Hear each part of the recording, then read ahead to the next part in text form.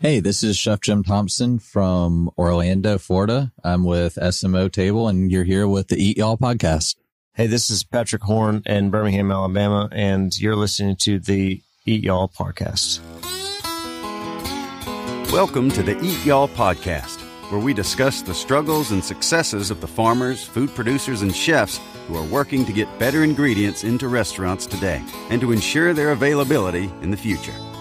This episode of the Eat Y'all podcast is made possible by a partnership between Alabama Gulf Seafood and Gulf Shores and Orange Beach Tourism. Check out the show notes to find links to the people and places mentioned in this episode. Thanks for listening to the Eat Y'all podcast. This is the third of 4 episodes from the Alabama Seafood Chef Camp held in Gulf Shores, Alabama. And we're visiting today with Jim Thomson and Patrick Horn. These guys knew each other before Chef Camp. Actually, Patrick introduced me to Jim, as things happen in the chef world so many times. But Jim is going to tell you about his operation down there in Orlando, Florida. And Patrick is the sous chef at Automatic Seafood in Birmingham, Alabama. So an Alabama boy, knows a lot about seafood, serves a lot of seafood, and we're going to jump right into that episode right now with Jim Thomson and Patrick Horn. We're here at Chef Camp. We've got 2 amazing chefs. Jim, I'm going to get you to introduce the chef with you, and then I'm going to let Patrick introduce the chef. Well, I am here with Chef Patrick Horn. He was my sous chef and then executive chef at Satterfield's restaurant in Caba Heights. What state is Caba Heights in? Alabama. Caba Heights is in Birmingham, Alabama. Because our listeners are worldwide. It's just, so sorry, not everybody's in Alabama. Yeah, okay. We're down here in Birmingham specifically. He is now working at Automatic Seafood with Chef Adam Evans, that's right. He's been a good friend of mine for coming up on almost a decade now. He's taught me so much of what I know and taught me that I really don't like Auburn fans. Hey, look, this is an SEC friendly podcast, so we can hate. I'm not a huge Ole Miss fan, so it's okay. I'm an Alabama fan. We get tons of hate. Roll Tide. Roll Tide. Yeah, how about Jimbo Fish? Yeah, we'll get to that in a little bit. All right, so now, Patrick, we're going to put the shoe on the other foot. Who's this guy to my left, your right? This is weird to say, but Chef Jimbo Thomson, man, he's a greenhorn that I trained way back in the day, and he has blossomed brilliantly over the years. He has come to make me rethink my education, and he's done so well. It's surprising. I'm jealous of him. He knows more than I do sometimes, but that's not the thing.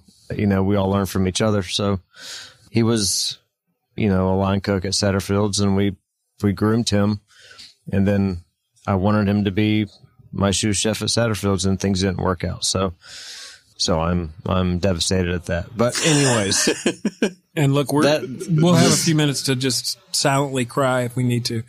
This dude's my boy. So, we'll always be brothers. Here's what I love about what happened here, because you guys, we know about Satterfield's because of a cat named Haller McGee, who was roommates with a guy named Andy Cook that went to Ole Miss, who was a chef at a place called the Parker House when I was doing food blogging in 2009. Andy introduced me to Haller, who got me connected to some other people who eventually I met Brittany because we were doing a pastry chef thing. And then Brittany, when I was talking to her about what we're doing here, she's like, you need to meet my buddy Pat. And then she never mentioned you, Jim. That's okay. But then Pat's like, yeah, I got a guy. And so it's kind of like this link of chain that the Culinary Brotherhood, and y'all may have never heard of Andy Cook. There's some Haller stories, and they're probably not all perfect for this podcast, but Andy Cook's a big part of the reason why I do what I'm doing, because he drugged me in the back of his restaurant. I would go there to eat a steak dinner, and 15 minutes in, I'm actually standing back there turning steaks, and he's explaining how he makes the sauce, and I'm standing there in the suit coat turning steaks. So it kind of, this whole thing, that was one of the first things I ever learned was, he's like pressing on them and teaching me. This is what it feels like. This is what it feels like to do it right. Anyhow, it's great to have you guys here. We're in Gulf Shores, Alabama. You guys have spent 2 days, and I don't even know really where to start because the zoo was wild. We went to, I don't know, it seems like 5 restaurants yesterday, multiple seafood places today. We saw crabs, we saw tonged oysters, we saw farmed oysters, we saw shrimp processors, we saw a shrimp boat. I feel like I'm missing something. Went to the oyster farm. That was really, really cool. I was oddly tired yesterday and weirdly tired today, but we didn't do anything. It was more mental tired. You were soaking up a lot of information. We were hitting you with everything we had. That's what I need because I'm old and he is not old. All right, so I need to. I'm. You know, when I was 18, I was like, I don't want to learn this. Looking at books, I would rather work with my hands. And now here I am working with my hands, and I need to work with my brain. And so here I'm working with my brain, and I'm appreciative of it. So it's been a really nice break. Yeah, I have like several hobbies now, and, you know, I go in and out of like learning about cooking, and I get inspired, and that's why I chose to do this chef camp. I needed to be inspired about cooking again. I get burned out 2 to 3 times every couple of years, and it's unfortunate, but we go through it. You know, chefs, we go through it, especially as physical as it is. It burns you out. And so you need to do something that breaks you out of that. And seeing the way things are harvested, even things like zoos, you know, it's relaxing, but at the same time, you know, it's on the coast, so it's kind of related. So you get to see how they run their restaurant there. Yeah. It's very interesting. So I'm thankful for the invitation to do this. So I want to go back. So how old are you, Patrick? I'm 38. 38. I'm 32. 32. So you guys are kind of not the complete generation behind me, but you're not the 26-year-olds either that are starting to kind of get your feet grounded, but you're not 45, 55 in the industry. I want to go back to your first bite of seafood, your first seafood memory you ever had as a kid, or, you know, I interviewed somebody earlier today, his first seafood memory, because he grew up in Kentucky, was when he was 19 in the Coast Guard in Puerto Rico.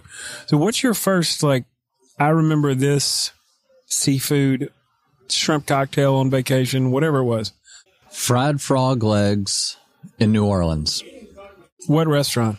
Oh, God. I mean, I was 8 years old. I could not tell you. We went to a fry house with my family, and I was not a huge seafood person yet.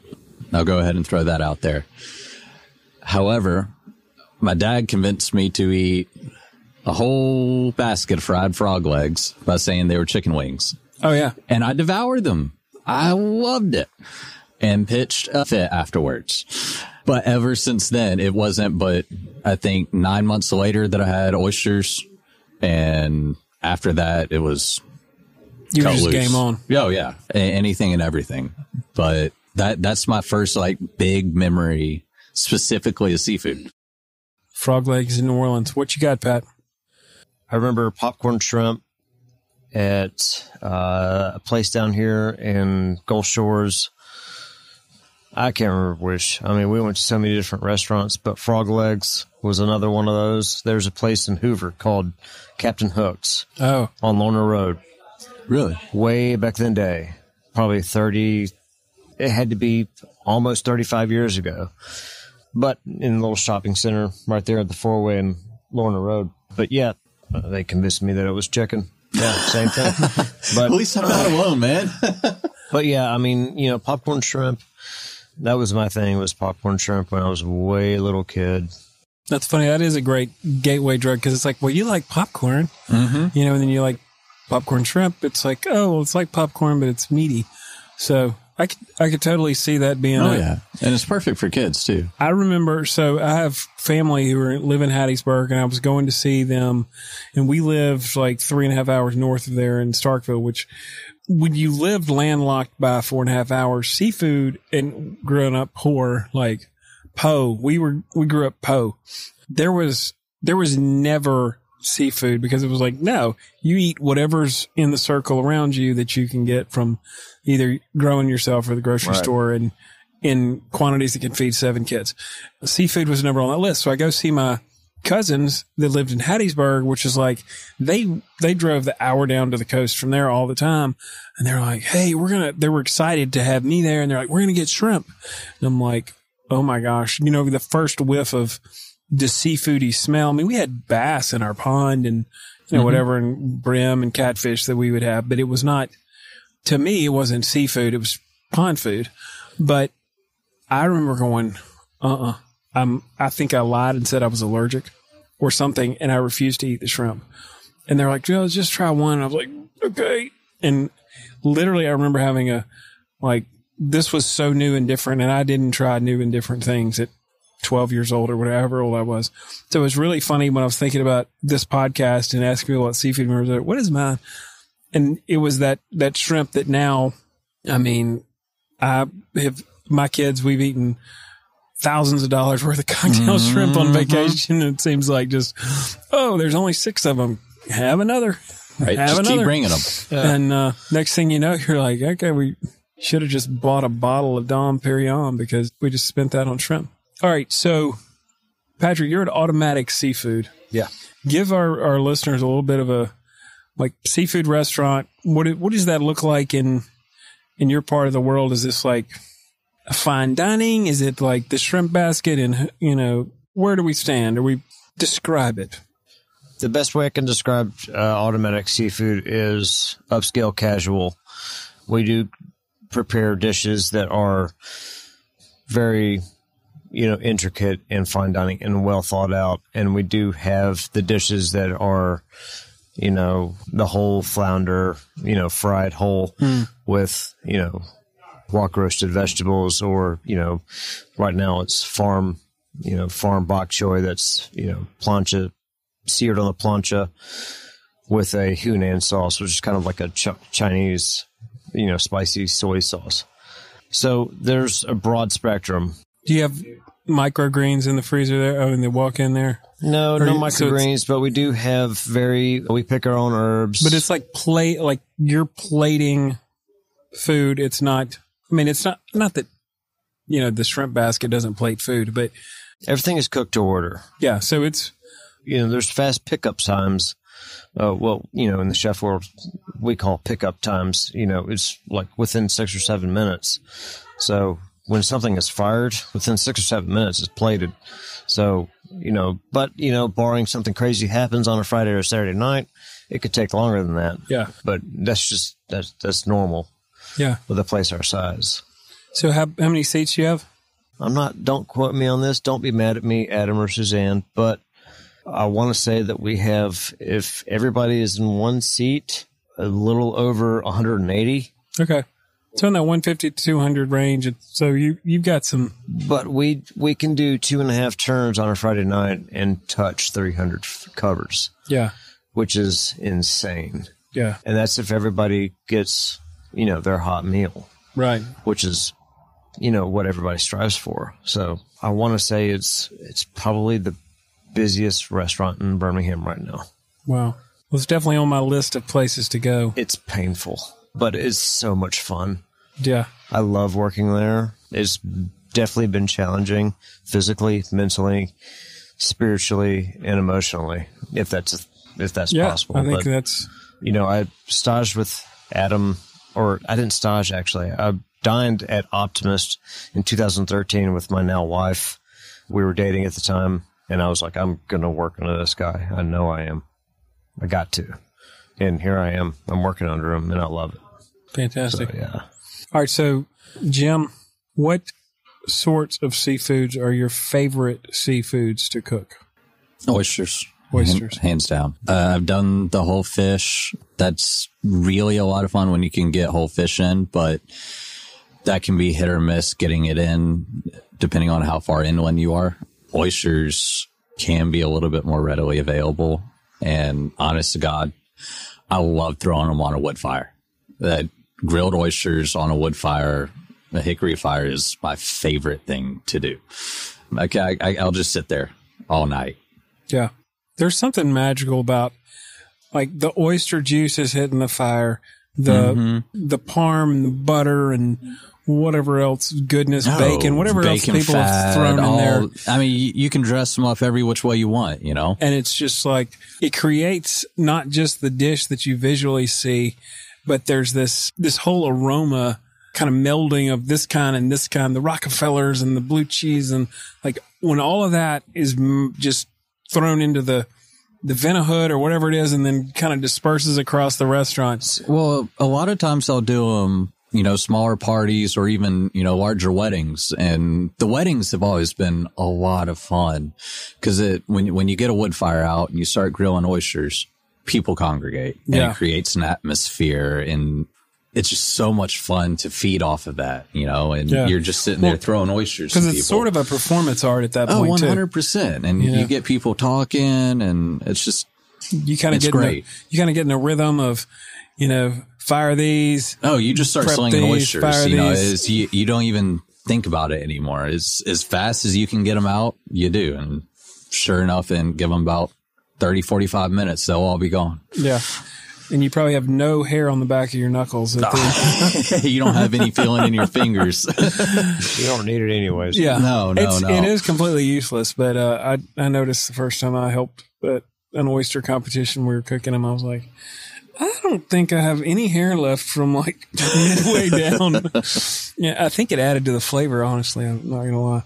All right. So things are in the restaurant. So I told you guys, I was like, we're going to be part Dr. Phil, part Ron White on this. So, you know, I do have a box of tissues and we also have beverages depending on which direction we need to go here. But okay. So I think everybody knows that, you know, it's 2021. There's ships that have lots and lots of things circling in parts of the country where they can't quite get unloaded fast enough. Some of those things should have come to your restaurant by now, like to-go containers or, you know, various, whether it's plastic or some ingredients that come from, or something that goes to a farm that then becomes part of something else. So there's kind of a lot of different things that have, you know, I've heard chefs say, hey, we can't get this or we can't get that. And, you know, some of that is from importing. Some of that is just, you know, effects trickled down from COVID or whatever. But what, if anything, has kind of been tricky for you guys in this economy recently that's like, well, it's hard to get this, or this has gone through the roof? And a year and a half ago, right at the beginning of COVID, crab skyrocketed. I'm sure we've all heard that, right? You know, that everything went from, you know, $25 up to, you know, $40, $50 sometimes you see it at a pound. I was doing weddings and crab, you know, 8-ounce crab cakes for 250 people, right? So you start doing the math, it's cheaper to do lobster at that point. Yeah. 100%. You know, that was one of the things. Think about that. Yeah. Like it was a weird swap to do. Yeah. Especially down here in the South, you know, because we're just so used to, you know, Gulf crab. That was the first thing that really hit me. Yeah. Well, it's funny that you say that because one of the places we visited was a crab processor that was like, so for about 5 weeks, we completely shut down. Yeah. And so they do a ton. Found that surprising. They must own the building. Like they have to, because for that, you know, if you're paying rent on that, I don't know. I mean, it all depends. One of the things they did, and this is again kind of their little ecosystem, they buy it by the pound from the guys that are fishing, and they pay the people who processed it out by the pound. So they didn't have just a crazy amount of fixed overhead, just all this labor sitting around doing nothing or whatever. Right. So it was kind of like, well, we don't have anything to process, but I can tell you they were pretty excited to be back cranking out the crab. Everything looked like it was in full swing today. That was really cool to see. That room was full, chock full. Yeah. I can't remember how many pounds they said they were doing, like 5,000 pounds or something today. Seems like a lot of crab. If you think about what do those tubs have? Those are 1 pound tubs. 1 pound tubs. Yeah. So that was quite a bit of crab coming through. Pat, has anything been tricky economically for you guys? Because I know Jim's kind of in the personal private chef catering, like special event world more so than you've got menus and hundreds of people coming in every day that if you change something and they come in every week and you're like, oh, well, this now is $1 more. Well, when it was first off, beginning of 2020 we were running, all to goes, and there became a large clamshell, 3-compartment clamshell shortage. So a couple of restaurants around the town were loaning and, borrowing from others and doing that. And then as recently it's right now we're out of stock on certain sugar packets and medium to-go boxes, clamshell kind of things, for our appetizer side of the menu for to-goes. And we're still not doing that heavy of to-go, so it's not that big of a burden. But there's a few things here and there. Like right now, there's a thing called 7-Eleven, and it's a stabilizer for egg whites or other things. And we used to use it for our meringue on top of our, trademark key lime pie on the menu. And we have still yet to see that in stock. Wow.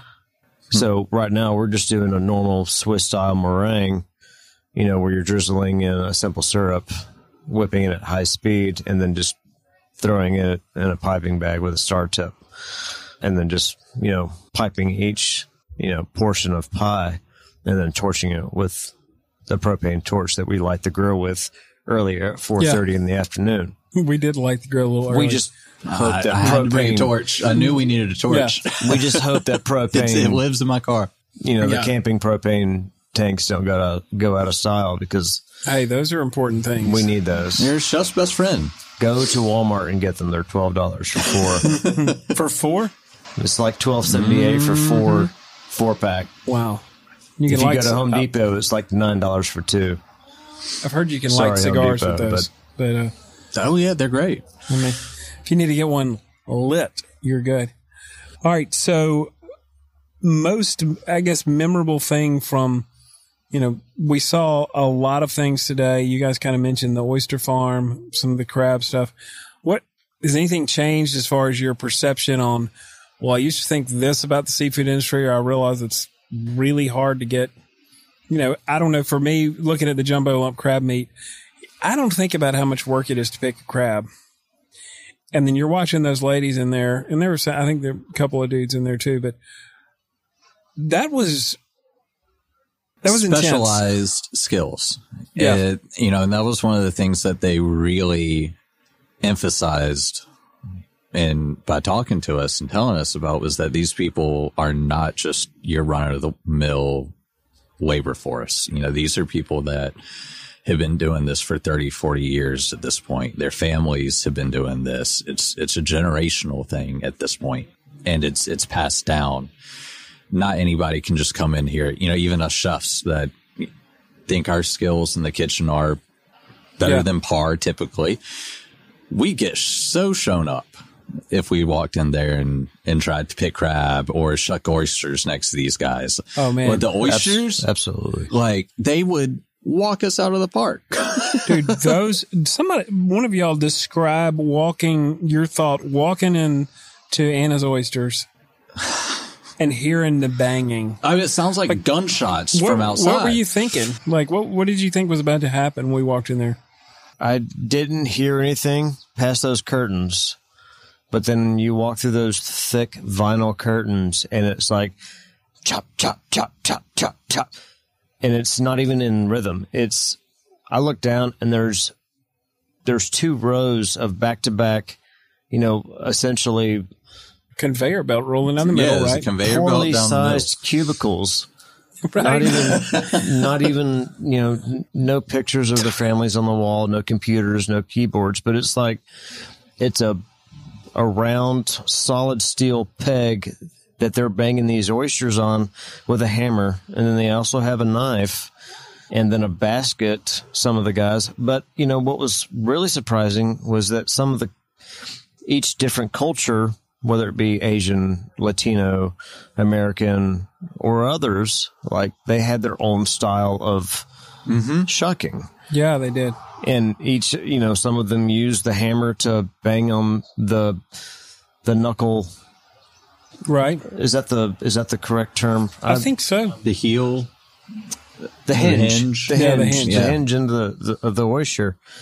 And then used the outside, the wide, U-shaped edge, and went in with his knife, and then would scrape the adductor on both sides, pull it open, and then, throw the oyster into his bucket of ice. And this is all in the span of like about a second and a half. The dude was so quick. It was amazing. The guy on the very end on the right side. Oh, yeah. Oh, my God. And he knew it. So he knew it. As soon as we all walked in, they all sped up, too. Like, it was insane. I tried to see if he had ear pods in. To see if he was in a rhythm. He kept rocking back and forth. Music. I think he was keeping himself on time. There was a definite rhythm to these folks that was just crazy. So she told us in the other room that they actually make those hammers. They get the hammers made for them. It's not something you buy out of a catalog. They have they're all the boat people that are doing all this stuff. Right. So they manufacture those hammers, and that's part of. How all that was built, the little pedestal that's like the size of a deck of cards that they use, and the little stools that people sit on. So it's all right there. And this was, for our listeners, they're harvesting big tongued oysters, throwing them in buckets, weighing them, rinsing them, and making gallon oysters. And it was, honestly, I've done a lot of these seafood tours down here. I'd never seen that. And it blew my mind. I was like, okay. I'm going to learn new things every time I do this. Oh, yeah, and you walk into this very unassuming, small white brick house. It looks like a residential house for the most part, except it's got a big conveyor belt shooting out the side next to a dump truck full of oyster shells. But you would never think before you walked in there that they're cranking out, they were saying, 300 sacks of oysters a day? Something like it was something crazy. Yeah. And so I asked her, they sent oysters for our dinner. I asked her, hey, are you guys on Instagram or anything? And she said, no, we're just word of mouth. And they're as busy as they want to be. She was saying trucks are there at 4 a.m. And it's really cool because I think we sometimes forget, like, this little town, Ballabatra, Alabama, is one of the largest seafood towns in America, but definitely on the Gulf Coast. They're cranking out so much. Stuff comes from Louisiana, Texas, shrimp from all over. Yeah, they said they were running back all the way down from Key West and all the way up into the Carolinas. Yeah. Like, golly. And that's all through the Alabama economy. Yeah, we do a lot of our grilled oysters, and we take pride in whatever we put on our menu. Our raw oysters come from, certain companies, and as we put those whenever they're available to us, of course, they're specialty oysters. They are literally perfect every time. They're essentially the perfect size for throwing on the grill with our, seasoned butter sauce, and we will put them on our grilled oysters, and we sell out of them every night. And I'm not kidding about that. We literally do, it's 5 per order, 6 if they request. And then, yes, we do upcharge for that. So the oyster companies do get their money, but we literally sell about 4 sheet trays a night. And that's about 35 to 40 orders. And that's 5 to 6 per order. We do insane amount of grilled oysters as well as raw oysters. Do you have a wood-fired grill, or you? We have a wood-fired grill, yeah. Hickory grill. That's what Jim was saying. It's the magic sauce right there. This guy's the whole reason I know how to grill. Back at Satterfield's, we had a wood-fired J&R grill, big old cast iron. Pat was the grill master, the grill chef up there, and then I came along. He threw me on it, and I never left, and I loved it. Ever since then, I've been been at 2 other restaurants that both have J&Rs, and I love it. Yeah, having a hickory wood fire inside of a restaurant, I don't think you can replace anything like that. I do love a little throw in a little pecan here and there, gonna give it a little little sweetness. I mean, you can play around with all sorts of wood, but by having that wood fire, and I think the wood fire kind of sings like it's a voice in the restaurant that the customers are like. It starts them craving something they don't even know is happening when they walk in, and they get a little whiff of that. It's like the guy smoking a cigar across the room, and you're like, "Huh, that smells good." Well, you put a campfire out, every male they gravitate. Oh yeah, we're just gonna go straight to it. It's in our blood. Yep. Did you know that 30 million pounds of fresh seafood are caught off the stunning 53-mile coast of Alabama each year? Alabama Gulf Seafood and Gulf Shores Orange Beach Tourism recently hosted the EATYALL Chef Camp where this episode was recorded. To learn more about Alabama Gulf Seafood, visit eatalabamaseafood.com, and to plan your next culinary beach adventure, visit gulfshores.com. All right, we're going to transition into the lightning round. There are no dumb answers, but there are. But we're going to start. I'm going to start with you, Jim. Biscuits or cornbread? Biscuits. All right, Patrick. He's really thinking about this. It's a hard question. It's a really difficult question. That one's the easy one. No, come on. So there's 2 different styles of biscuits. There's so many different styles of cornbread, I think. So I think you can... I'm going to go with biscuits. I'm a big fan of biscuits. That is correct. We passed. All right, so you can continue. Yeah. The guy with cuffs is still downstairs. If you get 2 wrong, he puts you in the back of it. I think we're good with him. Yeah, I think we've passed. I think he's nice and fat bellied. He's good. Yep, you guys paid him off in something no man can refuse. Good cooking. All right, so favorite po' boy. All right, I'm gonna do a shout out to Rougarou in Birmingham. They have a Oysters Rockefeller po' boy. Ooh.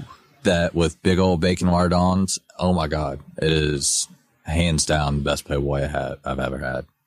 Dude, I kind of feel like a fool. I haven't had many po' boys. I kind of go for other sandwiches or burgers. Unfortunately, I don't trust the way some other people and establishments treat their seafood. I don't know if you need to edit that. But and roast beef is still Lighthouse Restaurant. Yeah. Today at Lighthouse Restaurant, the half and half, I got seafood and crawfish. It was delicious. So I'm going to go with Lighthouse.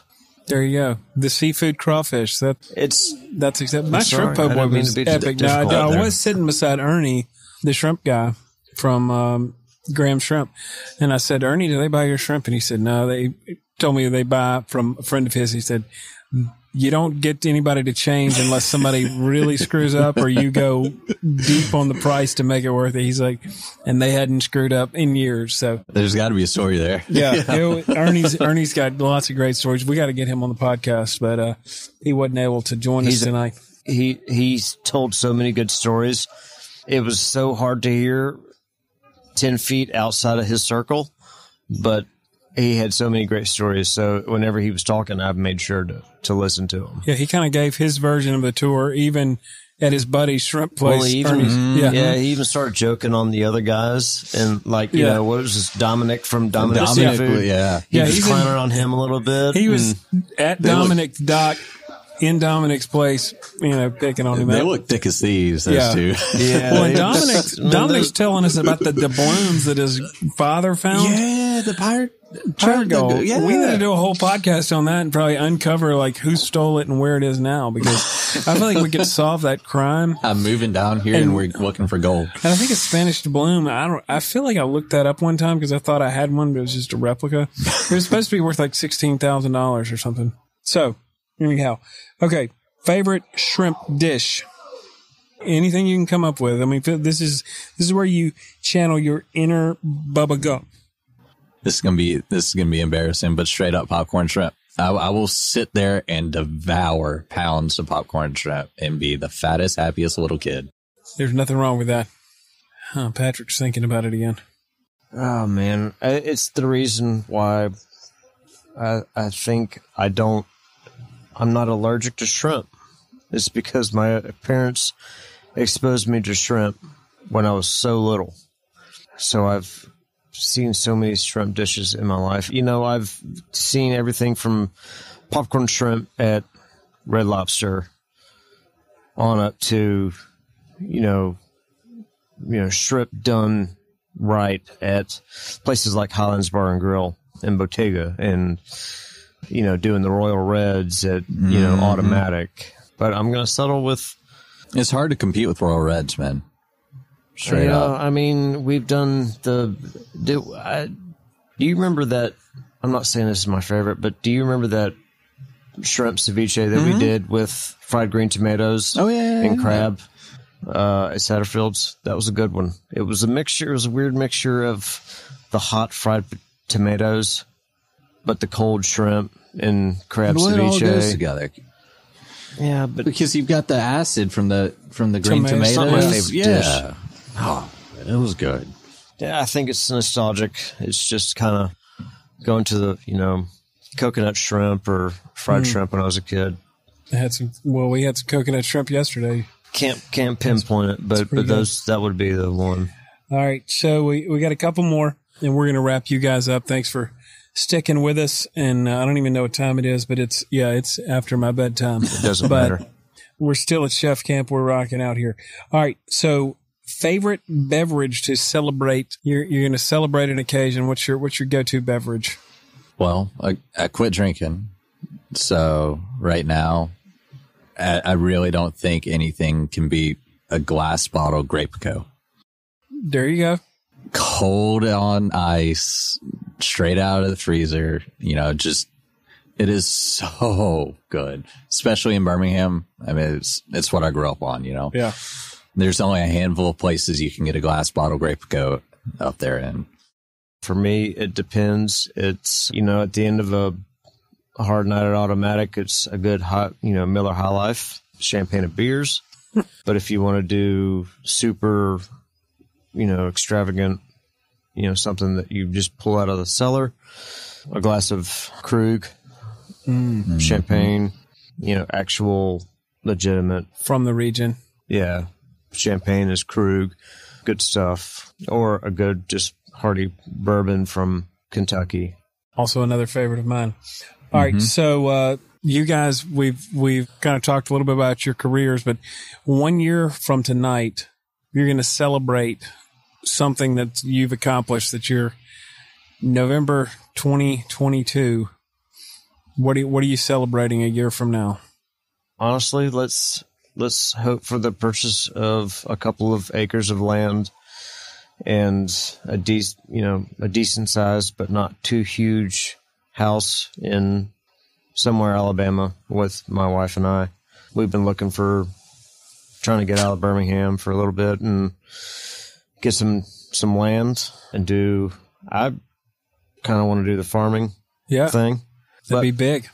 That's a big move in a year. So, I mean, a year from now, you could have a kid too, you know? Huh? You putting that juju on him. Well, I hope that's good luck. I mean, you know, could be. No, you'd be a great dad. I believe so. I'd love to see you as a dad. We're trying. All right, Jim, 1 year from now. Honestly, the first thing that comes to head, the first week in November, that'll be 2 years sober. That's awesome. That'll be a big one for me. I just had that first year, which was cool. Yeah, but that's awesome.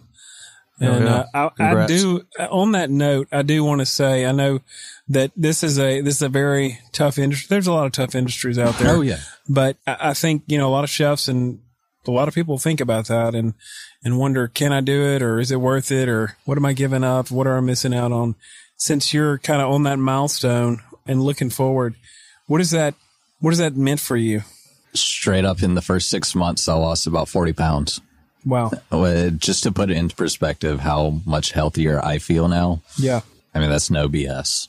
It literally, you know, I quit drinking, I lost a bunch of weight, and I feel so much better. What about your mental sharpness? Oh, I'm there. I'm a lot more aware of myself, my own psyche, my own choices, the career path I want to have, the stuff you think about, never used to think about. What am I going to be doing in 5 years? Really? I used to just sit there, go to work, grind, drink, come home, drink a little bit more, go to sleep, and get up and grind. As chefs, we all have to get to where we're at somehow. And that's for a lot of people a grind. And I get that, but it can be really unhealthy, and it doesn't have to be. Yeah. And we've been doing this long enough now to have had some, seen some really brilliant people we've kind of lost, but I've also seen some people who are really brilliant who said, this is the healthy thing for me and my family to decline. And they've been at chef camp 1 year, not sober, the next year sober, and none of them regret it.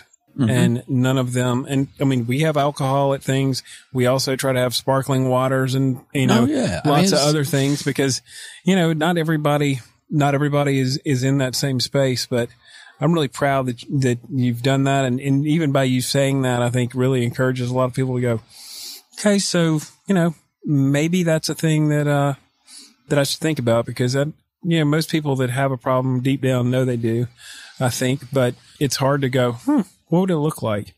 So the grass is greener. You're going to feel a lot better, and if it's for personal reasons, what those reasons are, you can address it. So, all right. So, I've got two more questions. This will parlay in nicely. Jim, do you have a significant other or no? Girl? Okay. I'm single. So, are your parents alive? Yeah. Okay. So I call your mom tonight and say, They just hauled Jim away. He's got the cuffs on. What does your mom think you did automatically? Got caught smoking weed. There you go. Yep. That's what mama thinks. Yep. All right, Pat. Oh man, I think that's somewhere along the same lines. Like the only time I got in trouble was when I was a senior in high school and my mom got angry. Yeah, it's because I was smoking weed during high school hours. Oh, during school hours? Yeah, it's a whole story.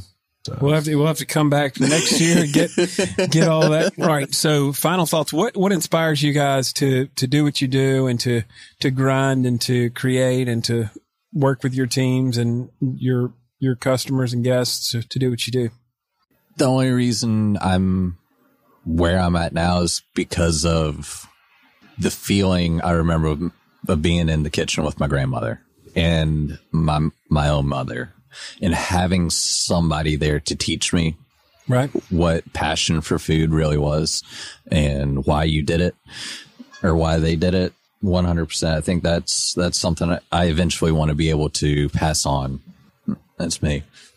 Yeah, I think I loved licking the spoons after my mom got done, making the brownies or something like that. She would let me lick the bowl and the spatula after she got done panning it up, of course, for all you health nuts. But, nowadays it's getting a bunch of kids that are new in the industry that actually want to do good. And you can tell the ones that do and being able to teach them and the ones that are interested enough, like Jim, that just looked bright-eyed and bushy-tailed at you when you were talking about a certain ingredient or something and being able to, and guide them through a service patiently, while not screaming at them, for being too slow or something, but still trying to teach them. You don't want to run people off. You always want to be patient. And I think teaching myself the patience to take the time and teach kids how to properly treat a seafood item or even a beef or pork or chicken or something like that. Yeah. It makes me feel good, especially when they come to you and say, thank you for being patient with me or teaching me that.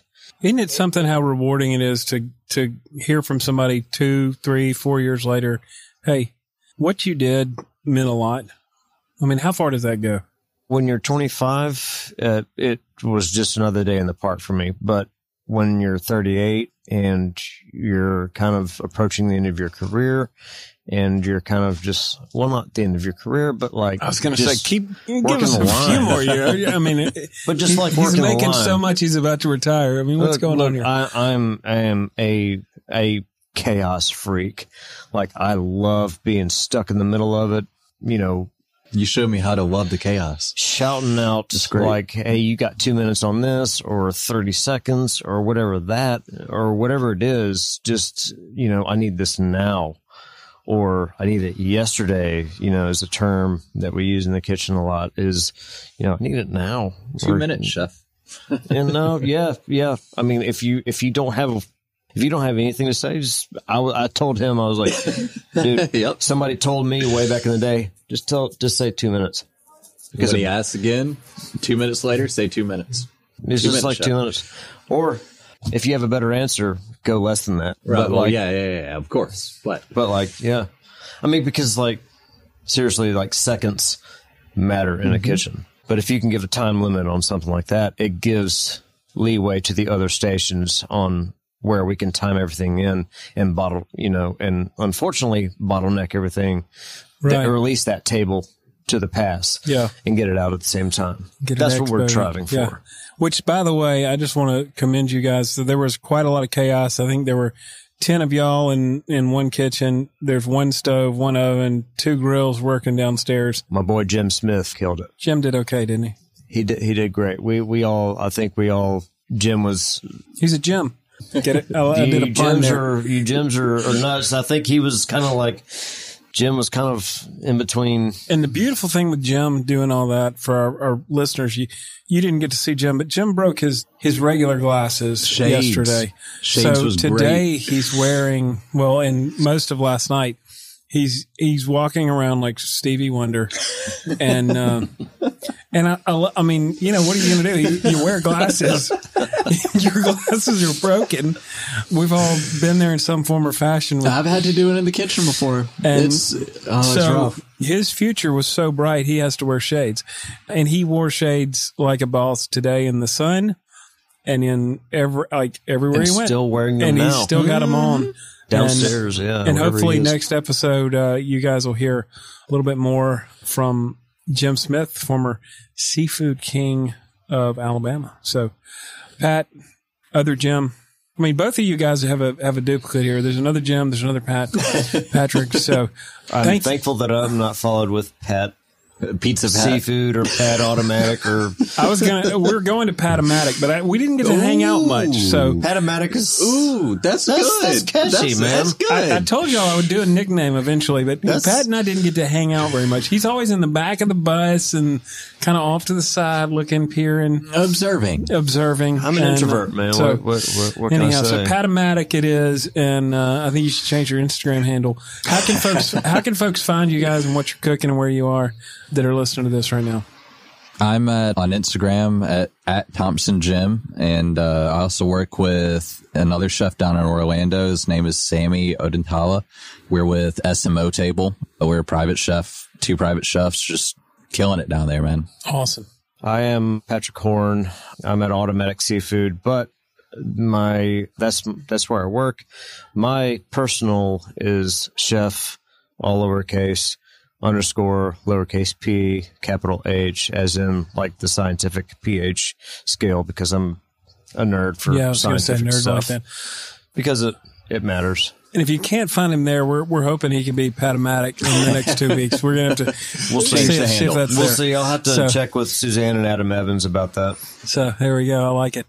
All right. Well, thank you guys for being on the podcast. It's been great having you here at Eat Y'all Chef Camp. Well, thank Absolutely, you. dude. It's been a blast. It was a blast. You've been listening to the Eat Y'all podcast, hosted by Eat Y'all founder and chief relationship officer, Andy Chapman. If you enjoyed this episode, it would mean the world to us if you'd join us in our mission to save family farms by subscribing and leaving a review. Even better, share this episode and follow us on your favorite social media account at Let's Eat Y'all.